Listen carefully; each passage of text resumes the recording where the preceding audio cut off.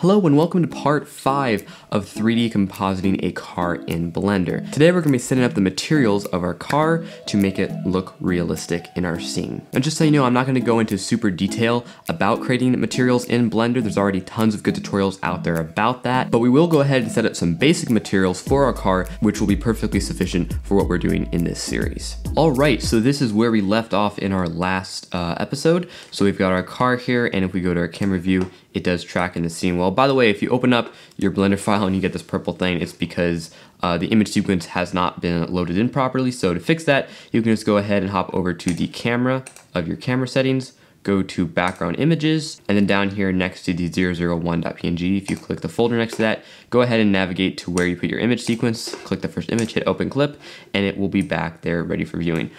But we don't even need that today because we're just going to be looking at creating the materials for our car, so we really don't even need our background image for this process. Alright, now for creating our materials, we want to be able to see what our materials on this car looks like. So if you go up to this little circle on the top right, you can click the far right, which is viewport shading, basically rendered view, and you'll probably get something that looks like this. And this looks pretty messed up, but don't worry, we can fix all this. First off, we need to change our rendering engine to cycles, so go to the camera tab on the right and choose render engine cycles. That already looks a lot better, but to start working on our materials, we really need a better lighting setup so we can properly see what we're doing. So I'm gonna go ahead and switch back to solid view, and what we're going to do is click this default lamp up here, and under lamp settings, I'm gonna change this to an area lamp, and I'm gonna scale that way up just by hitting S and scale up till we get a big plane like this, and move it out there like that.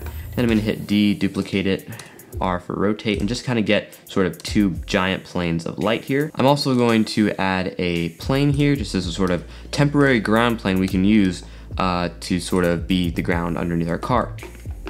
Alright, now if we go to rendered view again, we get something that looks like this, and this will work quite well. We've got nice big soft lighting, and this will work well for setting up our materials of our car. Alright, so first off, when you start working on materials, you're going to want to switch over and go to the shading tab, and this will give us a better layout for working on materials because we can work on our nodes down here, and we see our viewport up here.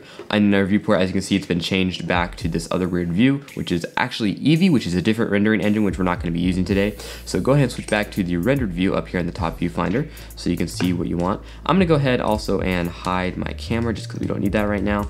And I'm going to go ahead and just position my viewport to where I can see my car and start working on our materials. Now you'll notice there's already some materials attached to this this car when we imported it, and there's a couple problems with it, so we're going to go through and sort of redo some of these materials. First off, we're going to look at the material of our main body. So if you go ahead and select the body down here, you can see all the nodes open up for this material. Now as you can see, this is a pretty complicated looking material here, and you could totally just leave it like this and just leave it and not mess with it, or you know, look in here and start messing around with things and see how things work. But just for the sake of the tutorial, I'm going to go ahead and delete all this and create a new material so you can sort of see a bit of the process of creating a material.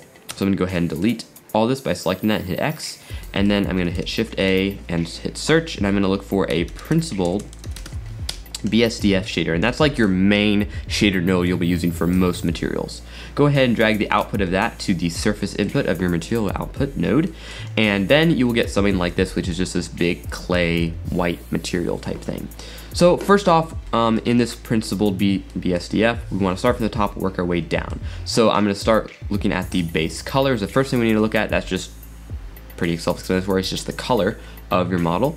So I'm going to do a red just like we did before, but this is where you know you sort of have a lot of creative freedom. You could do something like blue, you could do really any color you want. You know, some colors just don't look right on cars because there aren't any cars like that, so try to choose something. If you're going for realism, try to choose something that could realistically happen in real life. So I'm going to choose just basically a nice hot rod red. Next down, you want to change metallic to 1. Metallic should always be between 0 or 1. It's sort of like an off and on thing, and because this is metal, we want to make sure that's set to 1. Down here, the next slider we need to look at is roughness, and this is basically how reflective the material is, or how shiny it is. So if we turn this roughness down really, really low, it gets very reflective, and you can see I have a lot of sharp reflections on it, whereas if you turn it all the way up, it gets very matte. For a car, usually something around 0.4 works pretty well to get that nice metallic shininess. Now, when working on materials, it's usually good to get a reference of what it looks like in real life. So I've actually pulled up a reference image of a car, and it's usually a really good idea to look at reference photos of something in real life, especially when you're trying to do realistic visual effects work, because that can really help you figure out what needs to look different to make it look more realistic. And what we can actually do, we can select this base color, choose our dropper, and choose the exact color from this image, and then just brighten it up a bit, and now we know we have that basically the exact same hue. Now you notice on here, this is kind of looking a little bit kind of like a brushed metal, but over here we've got super shiny highlights on this car paint. And that's because on real cars, they have a base coat and then they put a clear coat on top of that to make it look really shiny. So Blender has something built in called clear coat, which will do the exact same thing. And again, it's a sort of a off or on thing, so you wanna make sure if you have it set to either 0 or 1, we want it on, so I'm gonna set it to all the way up to 1, and then we'll add a clear coat on top of our car. So if we move this around, and let me try to get an angle where we can see our hints here. I think I'm gonna select this light and scale this down, and scale this down, so we can get a little harsher lighting here. And now as you can see, when we added that clear coat, we now have these extra bright highlights on top of our base coat, which is exactly what you want for a car paint. You also have clear coat roughness value, and that's the exact same thing we did earlier. Lower is shinier, but the default 0.03 I think will work perfectly for what we're doing. All right, I think it's looking pretty good for our car paint material. But before we move on, let me go ahead and show you a little bit about material management. So if you go over on the right here, you can click this material tab, and this will basically give you a list of all the materials used by that object. So you'll notice we have multiple objects here, but when we selected one and changed the material of that one, this also changed as well. What's up with that? Well, actually they're both using the same material. You can see this is using something called I have no idea how to pronounce that. Anyway, they're both using that red material. So when we change that material, it's gonna also change any objects using that material. Hope that made sense.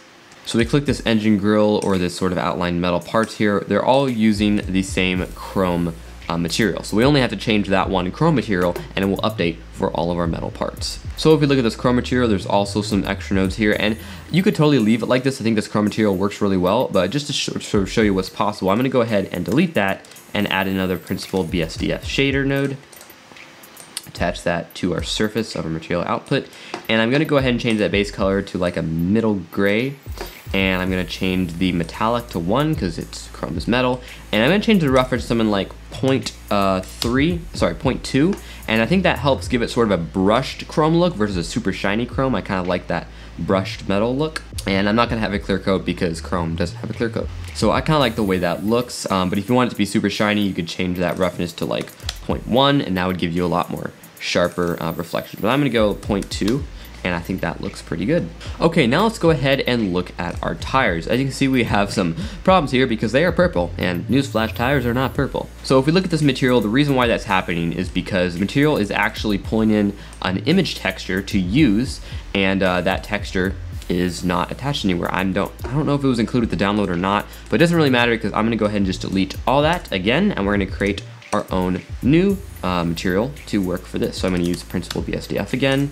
This is like the super shader. You can use it for most everything. But you notice when we change that shader, there's still part of the tire that's not being used. And that's because this tire has multiple materials mapped to different parts of the tire. So as you can see on the right here, we have 2 materials that are being used in this tire. If we want to fix that, we can do 2 things. We could go ahead and create a material and then copy the nodes over to the second material, or just delete the second one, and then suddenly the entire shader is being used for the entire part. There are some objects where you really do want multiple materials, but in this case, I want the tire just to be all one material, so I'm just going to use the same shader. Also, if you want to rename a material, on the right under on the material tab, just go ahead and double click the name and you can change it to tire or whatever you want it to be. Okay, for this base color, I'm going to make to being almost black, and I'm going to turn the roughness up to 0.8. And that already would totally work, but one thing you kind of notice is all being a very flat. There's no any real texture to it, and since it's kind of a rubber, you think it would be kind of, you know, like car tires have textures, they have grooves and stuff like that.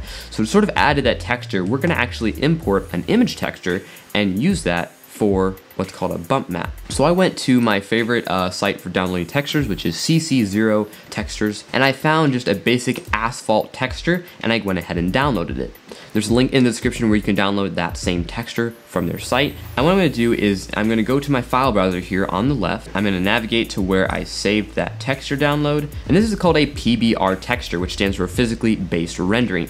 And what that means is basically you have your main color texture, but then there's also a couple other images which are all meant to work together. Now, you could use all of these images to create an entire material just from these images, but because I don't want to use an actual asphalt, all I want is sort of all the grooves and scratches that come from having asphalt. I just want that texture by itself. So I'm going to use the NRM JPEG version, which stands for normal, and go ahead and drag that into my node.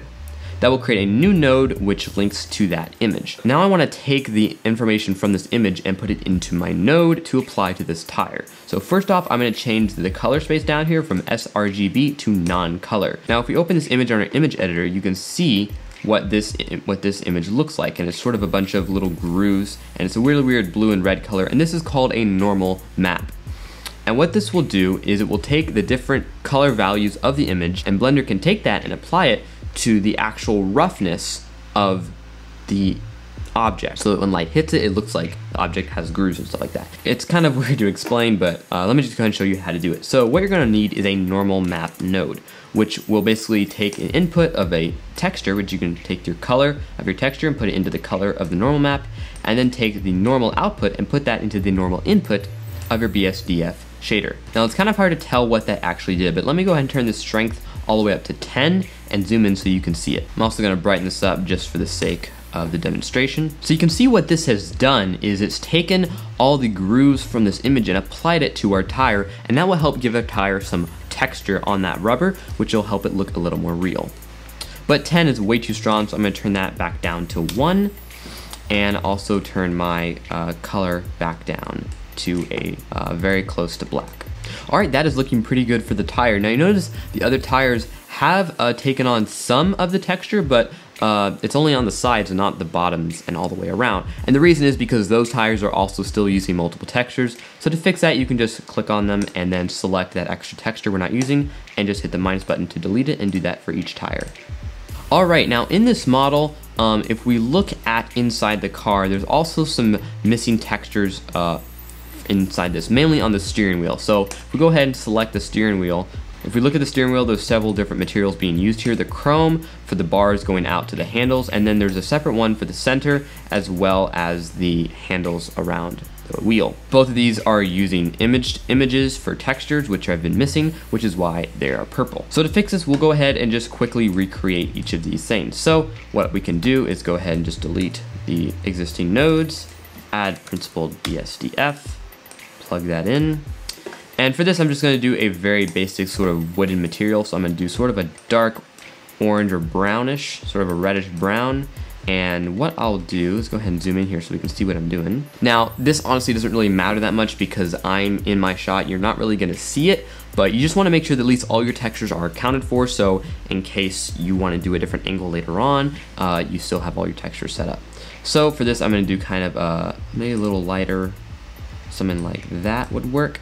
And what I'm going to do is turn the roughness, I'll turn the roughness to about 0.6, but I'll also go ahead and add a clear coat. That's because if you actually look at most steering wheels, they sort of have sort of plastic coating on them, and that clear coat will help emulate that. I think I'll maybe turn that roughness down actually to I think I like that roughness more at 0.3.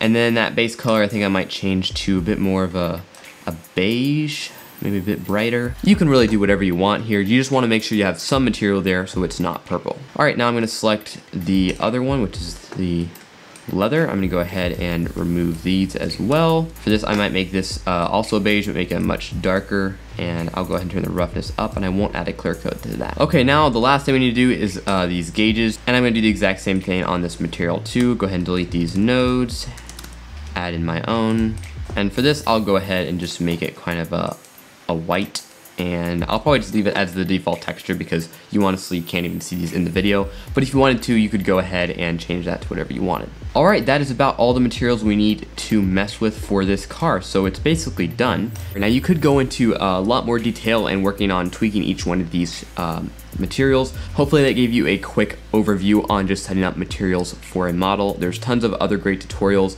and if you really want to dive into working with materials, I left a link in the description as well to a tutorial on using that principled BSDF node by Blender Guru. He has a great tutorial just going through what each one does in detail. In the next episode, we're going to be setting up our lighting to get our car to blend into our scene. I'm Josiah, thanks for watching.